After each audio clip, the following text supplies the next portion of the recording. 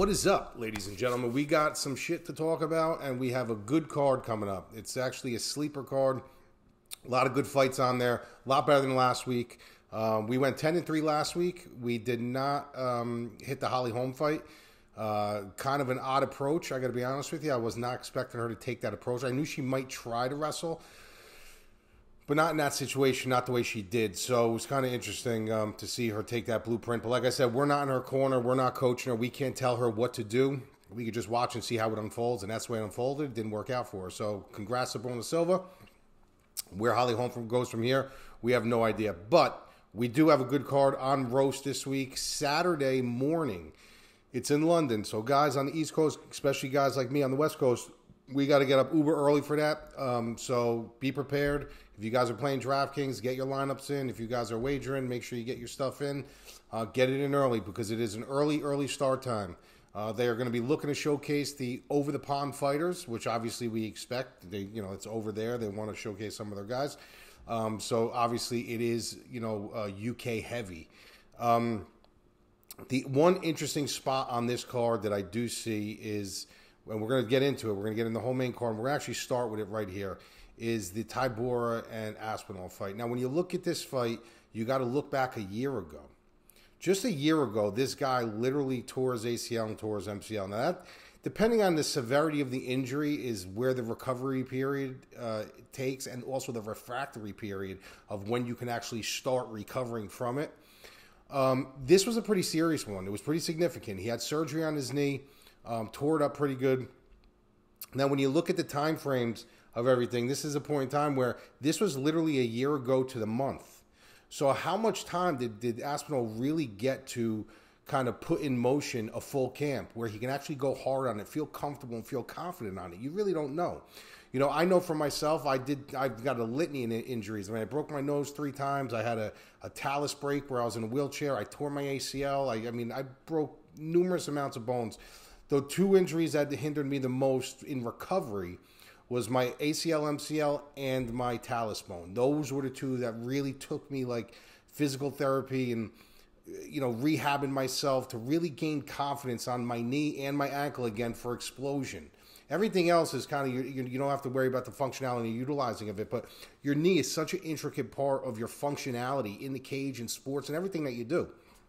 So the refractory period on that, for him to be down after the surgery, you got to look at it. It's a couple months, maybe a month before he could really, start at least trying to walk on it. And then you got a brisk walk, and then you got to kind of take your lead from there. You can't just jump back in after an injury like you're getting a cast off your arm and go on your legs full tilt. You just can't do it. Not only that, but it's a mental thing too. You wonder, is it stable? Is it going to hold up? Am I going to be able to pivot? Am I going to be able to explode? What if somebody puts me in a knee bar? Like, what's going to happen then? I know for myself, when I ended up breaking my talus bone, I went up back to grappling, I flagged my ankle. Like, I literally made it perfectly clear, guys, do not attack my ankle, please. Don't, because even though my ankle was stronger now than it was then, because obviously I got hardware in there, it wasn't breaking again. It's a mental thing. You think about the injury. The same thing with my knee was, I literally was afraid to explode on it for a while. I was afraid to run. And it was my explosion leg. So, there's a lot of mental that plays into it. It's not just the, you're healed, you can go. It's also the mental capacity. Am I going to be able to take a kick in that? Am I going to be able to take a kick in that leg? Am I going to be able to explode off that leg? What if I put a heavy load on it and I go to pick someone like Tybura up and that load is on my knee and I turn the wrong way? Is it going to give out again? So there's a lot of mental play as well. But also you got to remember, these are big guys. These are guys when they're on their back, when they're out and they're down and out, they really can't stay in shape. They could ride the bike a little bit, they could do certain things, but they can't have that heavy load on the knee like a lighter guy was. So their recovery period is a little longer, which means they gain weight, they kind of fall out of shape a little bit. You could do little things to keep yourself in shape and keep yourself from not being sedentary, but you're not full on active. So by the time he got healed, by the time he was able to go full tilt, we really don't know. So I just think it was a bad move on the UFC. I understand they wanted to put him on the card. I get it.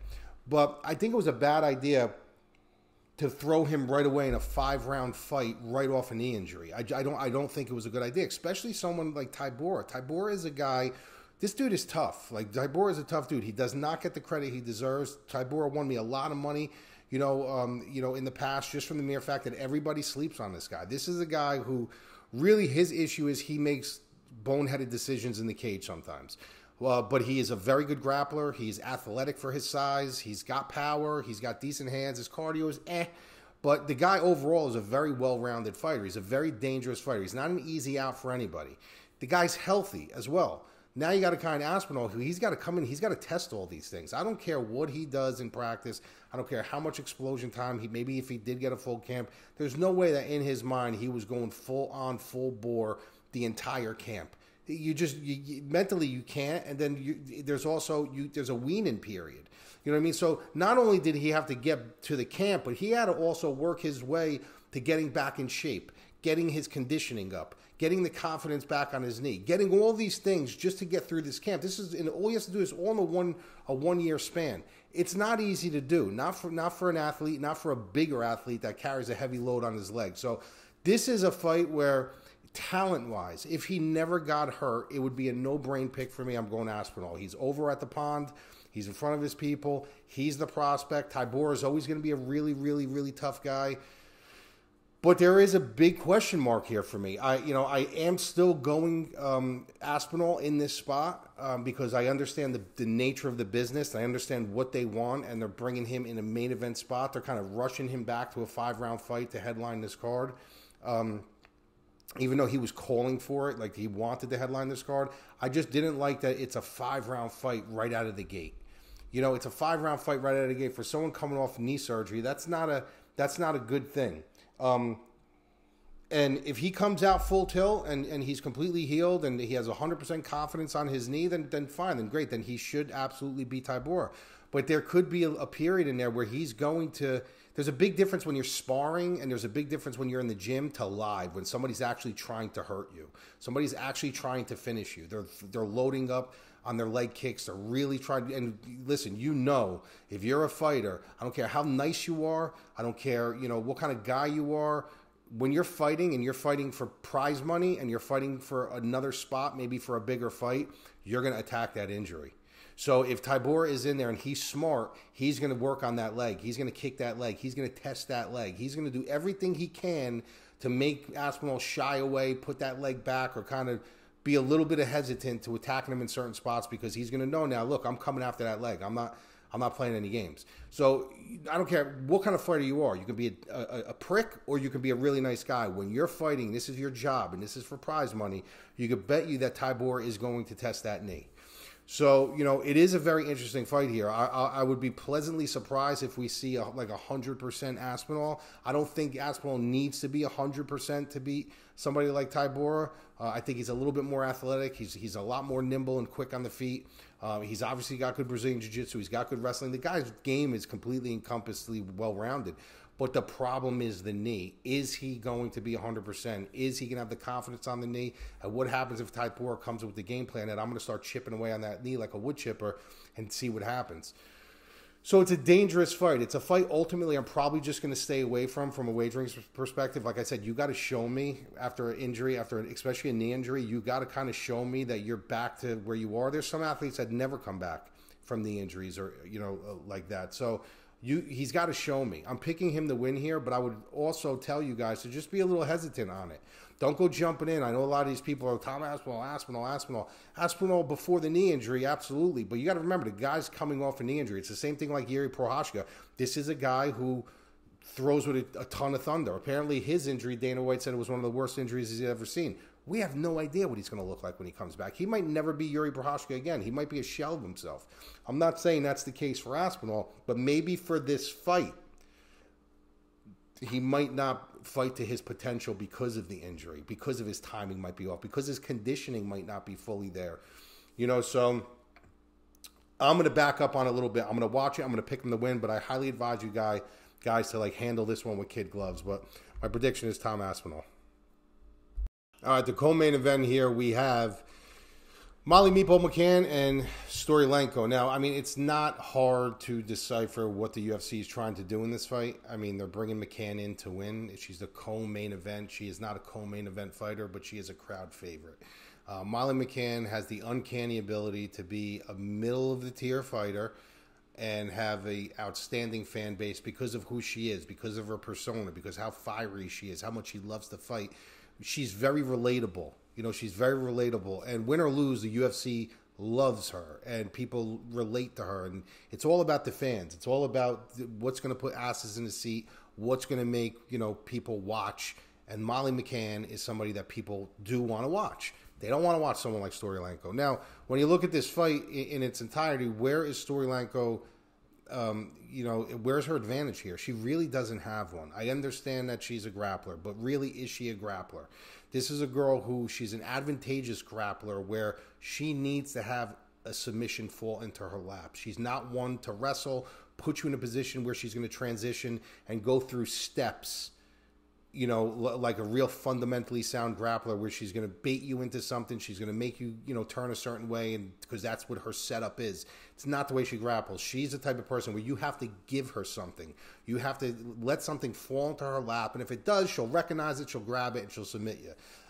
People have gotten to her blueprint kind of quick because she is on a losing streak. She really does not belong in the UFC right now, and I think this is going to be her exit after this fight. Molly McCann, on the other hand, not a great grappler. We obviously saw her against my hometown girl, Erin Blanchfield. Blanchfield is a girl that I've been following for a long time. I picked her in every single one of her fights in the UFC just for the mere fact that I know how good she is, and I knew how good she was before anybody knew how good she was because she's from my hometown.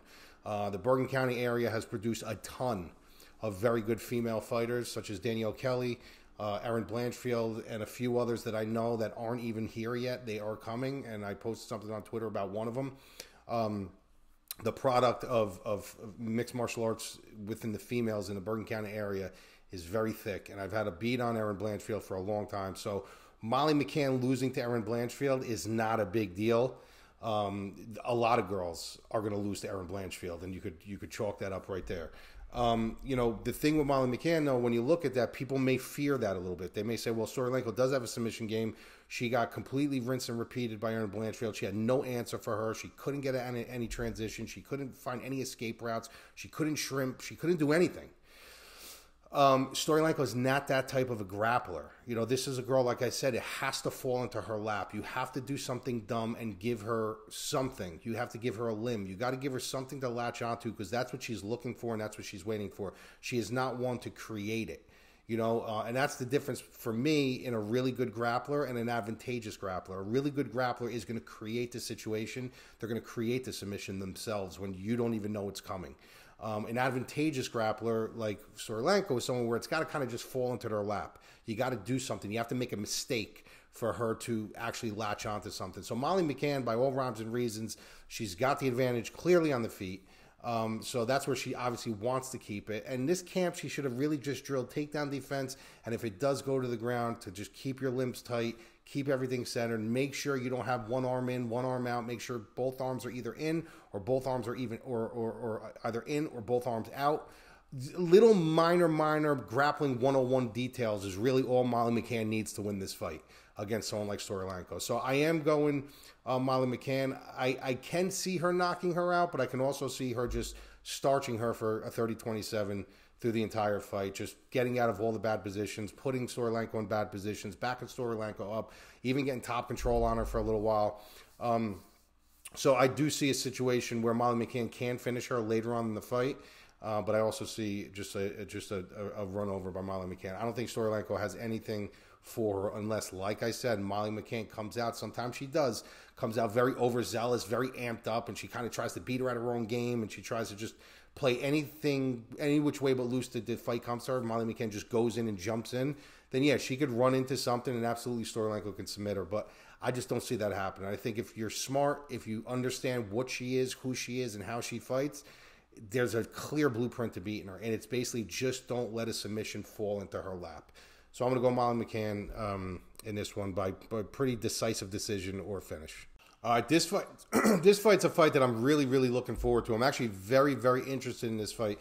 This is a major measuring stick for Nathaniel Wood. Nathaniel Wood versus Andre Touchy-Feely. I was always a Feely fan. This is like that old school meets new school. That's his style.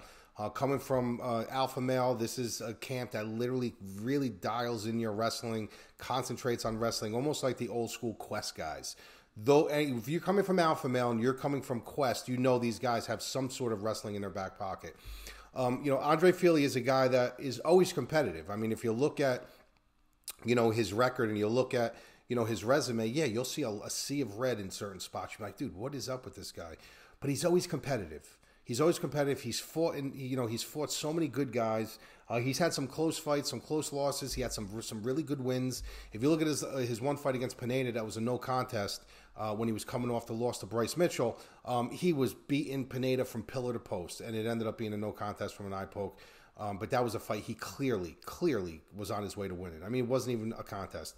Then he comes back and he fights Joe Anderson Brito. He gets knocked out there. He got a little, he got a little lackadaisical there. But even there, when he got knocked out, it wasn't like a knockout where he was out and they got him up and he was like, he didn't know where he was. He literally got knocked out. They stopped the fight when he was in the middle of, getting grounded, pounded. And he literally just popped back up and he walked up over to his corner like, dude, I can't believe that just happened. So it wasn't like a knockout. It was almost like he got lost in translation. He got clipped. He went down. Joe Anderson Brito pounced. And he just couldn't swivel his way to safety. So they stopped the fight, but he was coherent and he was there. So it wasn't like he got starched, knocked out, like his chin failed him. And then he comes back and he fights Bill Algeo. Now, when you fight a guy like Bill Algeo, you have to be tricky. You have to understand, range management. You got to understand angles. You got to understand how to set traps, when traps are being set for you. Algeo's a very tricky fighter. This is a guy who I called his fights in Ring of Combat. I was actually ringside, cage side, watching Bill Algeo as I was calling his fight. So I know how good Bill Algeo is. We still haven't seen the best of Bill Algeo. But super, super good fight. Very, very technical. Both of these guys were, landing nice head kicks. Both of these guys were creating good angles, good traps, utilizing the entire real estate of the cage. It was a very, very entertaining fight. If you guys haven't seen it, definitely go check it out. There was one point in time where Fili actually had his back in the third round, and how Algeo didn't tap from that rear naked choke is beyond me because that thing was pretty friggin' deep. But he fought beautifully in that fight. Like I said, in the Joe Anderson Brito fight, we didn't really get to see much because he ended up, the fight ended up getting stopped. But if you look at the sample size from just the Pineda fight to the Algeo fight, it's almost like Fili took a late surge, a late step in his career with his talent, with his skill, and kind of wrapping it and putting it all together.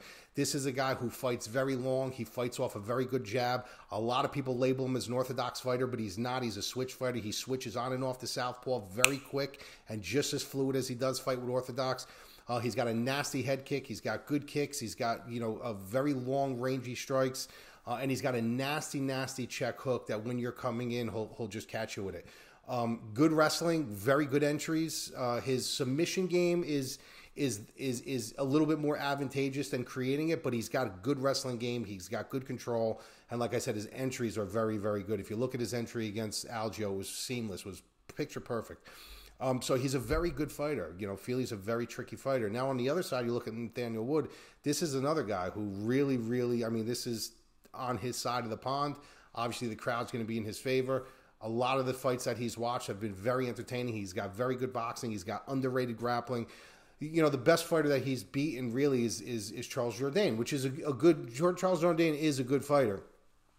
Before that, he beat Rosa. He lost to Kenny. He beat Castaneda before that. So he's beaten everybody that they're kind of put in front of him outside of a couple blips on his radar here and there.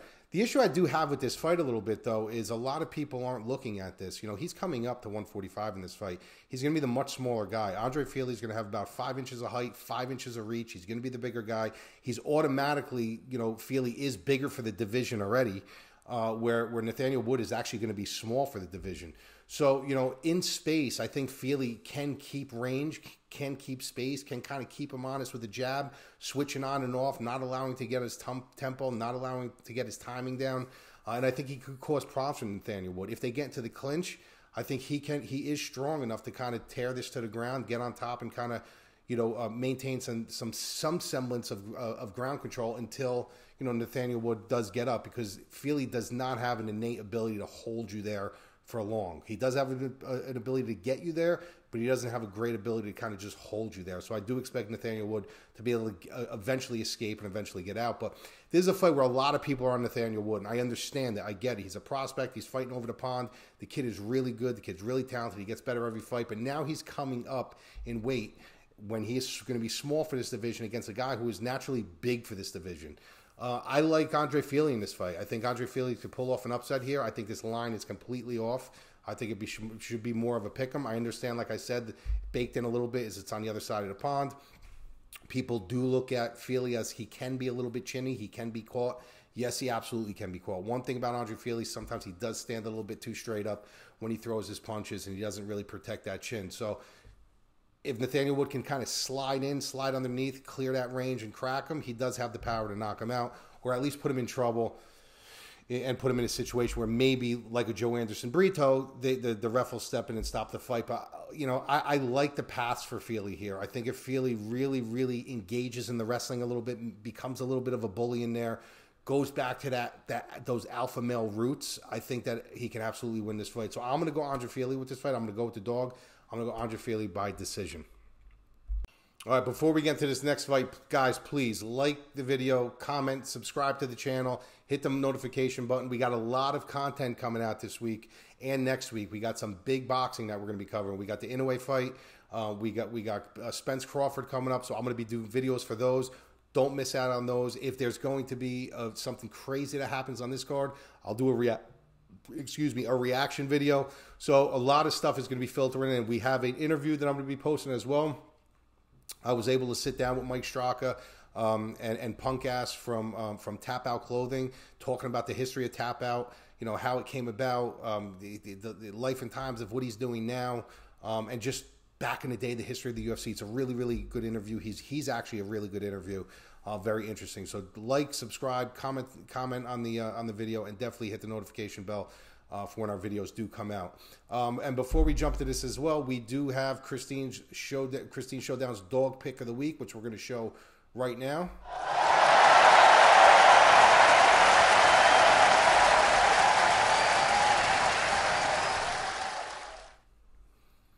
All right, so now we jump back in, and basically what we're talking about here is two very good grapplers. This is grappler versus grappler. You have Andre Muniz versus Paul Craig. Now, those of you that remember Paul Craig, he kind of really started surging onto the scene with that submission over Ankalaev. And it was pretty insane because Ankalaev was beating him from pillar to post the entire fight. And with seconds left, this guy just throws up a triangle and ends up submitting him, and he taps. I don't know why he tapped. I don't know why he just didn't ride to the horn. It was a clear 30-27. It was only a couple seconds left, but literally he locked it up and he tapped. I don't think he realized how much time was actually on the clock. That's the problem. I really don't think he knew, because I think the 10-second clapper went off before the submission even went up. So he literally just got locked up and he tapped, and it was incredible, to be honest with you. But this is a guy who is an extreme advantageous grappler, but he does also know how to create things when he's on the ground. His striking is not good. This is a guy who can be chinny. He's intimidating looking. He's big for the division. He's got some decent front kicks. He will use his kicking game to kind of keep you honest and keep him away from him until he can find an entry to get onto your hips and somehow get you to the ground. And when he gets you to the ground, unless you're seasoned, there's an issue. He's going to give you an issue. This guy is a very seasoned grappler. He knows what he wants to do before he actually does it. He finds ways to make it happen. He finds ways to curl you up in certain ways so he can make it happen, and he's done it time and time again. But he has fell too much in love with his grappling to the point where this guy will fall to his back and literally wait for you to jump in your guard. And if you're an idiot, you're going to jump into his guard. But if you're not an idiot, you're going to stand and you're going to wave him up, and he's going to have no choice because the ref is going to call him up. So that's kind of the Paul Craig scenario. The problem with his grappling abilities here is if he's fighting a better grappler.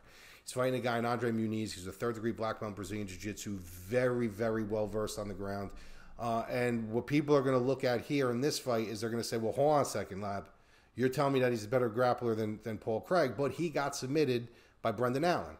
He did get submitted by Brendan Allen. You're absolutely right. But Brendan Allen is also a black belt under Daniel Wanderlei. And that black belt means something. That's number one. Number two, Brendan Allen also has hands. Matt Hughes said back in the day, and it stands to be true, you're a black belt until you get hit once in the face, then you're a brown belt. When you get hit twice in the face, you're a purple belt. So on and so forth, and that's the absolute truth. I don't care what belt you are. If you can't take a slap, and if you can't figure out how to defend punches, kicks, and elbows and forearms, and still create offense with your Brazilian Jiu-Jitsu, it doesn't really mean much. And that's the truth. Tournament grappling and gi grappling is completely different than when you're in the cage. It's completely different. It's completely different. You could be the highest pedigree grappler, but if you can't defend punches and kicks and elbows and stuff like that while they're coming and being rained down on you, that's not happening in tournaments. In tournaments, you're grabbing sleeves and you're grabbing the gi, and you don't have to worry about anything but if I make a mistake, he's gonna sweep me or something like that. You don't got to worry about an elbow coming into your nose and breaking the bridge of your nose or getting your teeth knocked out. You don't got to worry about none of that stuff in tournament grappling. You got to worry about that in MMA. So that's the big difference. So don't always look at, well, he's such a great grappler. You got to look at, yeah, he's a great grappler, but does this guy have hands? Can this guy actually take a smack? And is this guy going to be comfortable with shooting for submissions, going for arm bars, going for triangles, and stuff like that, and transitioning and exposing himself defensively for the betterment of a submission when he knows he's going to be getting drilled in the head a couple times. So that is why the situation with Muniz is a little different, because Allen does have hands. Allen knows how to use his hands on the ground and on the feet. Paul Craig doesn't. Paul Craig is so deficient on the feet and with his hands that Muniz don't have to worry about that. Muniz is a very good striker, and he's also a very good grappler. There's not a path here for Paul Craig unless Muniz really just does not take him seriously and just completely shits the bed. He's a better grappler than him. He's not going to outsmart him on the ground. I think there's a situation where Muniz can possibly submit him, maybe drop him and jump his back and sub him. But there's also a situation where Muniz just knocks him out because, like I said, Paul Craig can be sat down very, very easily. I don't see a situation that Paul Craig takes him down and literally out-grapples him. I don't see it happening. If it can happen if something bizarre happens in the cage, but it's not going to be from like a setup. I just don't see it happening. I really don't. And usually if you're going to submit someone like Muniz, you're going to have to clip him with something. You're going to have to hurt him. You're going to have to put him down. He's going to have to be shelling up and defending, and then you can lock something up. But Craig just doesn't have that ability. There's nothing about Craig striking or his stand-up that's so threatening that, Muniz isn't going to be, confident enough just to kind of march in and get what he wants. So I like Muniz here inside the distance. I think he either knocks him out or submits him. And like I said, this is a fight I would be shocked if I'd be extremely impressed, I should say, if Paul Craig gets by Andre Muniz here. This is going to be a really good fight. This is going to be a fun fight too. Jai Herbert and Ziam. I went back and forth on this fight a little bit, and the reason why I go back and forth is no other reason but on the Herbert side. It's like I don't know if I can trust this guy's chin. He's getting up there in age now, and this is a guy that has shown deficiencies in a lot of different spots in a lot of his fights. He's a very clean striker. The guy's very sharp on his feet. He's fast. I mean, this is a guy who, when he fought Topuria, he hit him with a head kick that literally anyone else probably would have been out. And when they asked Topuria what was the hardest shot he's ever taken in MMA, he says, Jai Herbert, that head kick. He's like, I was literally out for a minute. It was so clean. It was so good. And he's not afraid to pressure the pocket. He's not afraid to come forward. Despite being clipped and despite being rocked a few times and that chin being exposed, because his fighting style is straight up. He likes to throw that jab. He likes to lead it out. It sets up his head kick. But when you're throwing that much and you're kind of just relying on your jab so much, and you're not covering your chin and you're leaving it on the center line, somebody like Topuria is going to come in and he's going to expose it. And Topuria ended up recovering, coming back in the next round, going to the body. That chin was sitting on the shelf, and he just capitalized on it with a beautiful, beautiful knockout that just literally folded Jai Herbert. So, that's the deficiency with Herbert. But if this guy can stay clean, he's got to fight clean. Like, Herbert's the type of guy that has to fight clean. He could take a few smacks early on. This isn't a guy that you're just going to clip him once and he's going to be out like a Paul Craig. But this is a guy that if you accumulate a couple clean shots on him, that durability bar just starts going. And you just start seeing backing up a little bit. He's not pressuring with so much confidence. But in the beginning, this guy moves forward. He's got pretty combinations. He ties his kicks and punches together very, very well. He's got good speed. He uses his length very well.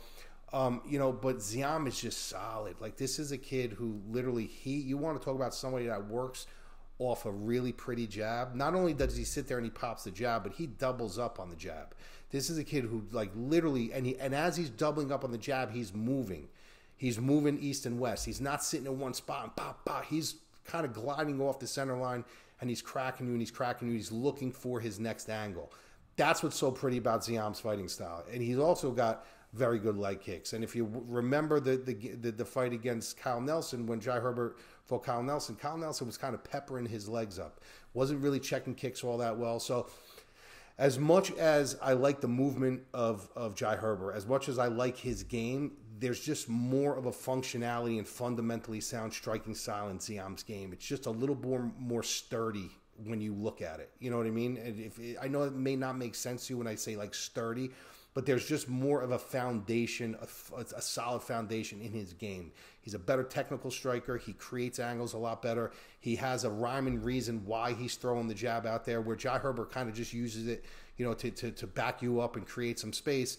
You got Ziam doing it as he's shifting off angles to create other angles. He's a really, really good technical striker. So I think this is going to be a close fight, but I think eventually what's going to happen is Ziam is just going to try and kind of lose him in translation a little bit. It's probably going to sting him a little bit, you know, going to throw him off.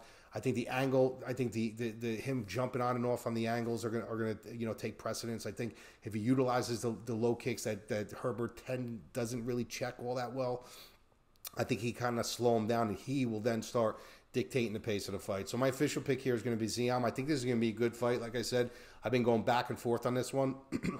But I think Ziam can win this in any kind of situation where Jai Herbert needs to have it his situation. He's got to dictate how it's going to go. He's got to be the one pressuring. He's going to be the one dictating the pace. That's when he fights good. When you start putting him off on his back foot, or you start making him guess, or he's, you know, looking east and he's looking west and he's kind of backing up, that's where I think he gets kind of lost. And I think Ziam is that guy. Ziam is that guy that's going to utilize his jab. He's going to double up on his jab. He's going to keep him honest. He goes high and low with the jab. He just doesn't keep it to the head. He'll go head, body, body, head. He's a very, very clean striker. So I do like him in this fight. I think he's going to, I think there is a possibility that he does knock him out. But I think worst case scenario, you're looking at a 29-28 win for Ziam. So that's the main card. The rest of the prelims, we got some really good fights on the prelims. Like I said, guys, like, comment, subscribe to the channel. We also got boxing videos coming this week. But definitely, if you guys want to see my full breakdowns, you want to see all 14, 15 fights, wagers, DraftKings analysis, you name it, we got it. Private live stream, private Discord, a full-blown hour-and-a-half podcast before the fight. Even if you're not wagering or playing DraftKings, but you just want to kind of learn the process and get to know the fighters before the fight, it's actually pretty cool. We got an awesome community in there. Everybody is tight-knit, no attitudes, no egos. It's a more mature gang that we got in there, and some very, very sharp dudes. So I look forward to seeing you guys in there. If not, I will see you next week.